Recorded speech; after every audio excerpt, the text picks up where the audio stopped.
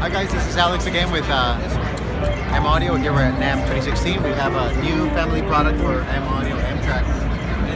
First off, we have the M-Track Hub, and this gives you balanced outputs for your studio monitors with a big control knob there for volume.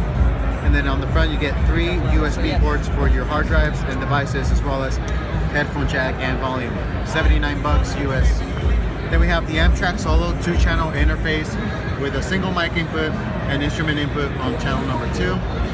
This is also USB 192 kilohertz 24-bit, and that's $99. A step up from that is the M-Track 22 with 2 microphone inputs. You can see that on the back, and MIDI I/O, $149. And then lastly we have the M-Track 84, which gives you 4 microphone inputs, 2 additional inputs in the front and 2 in the back, for a total of 8 input and 4 outputs.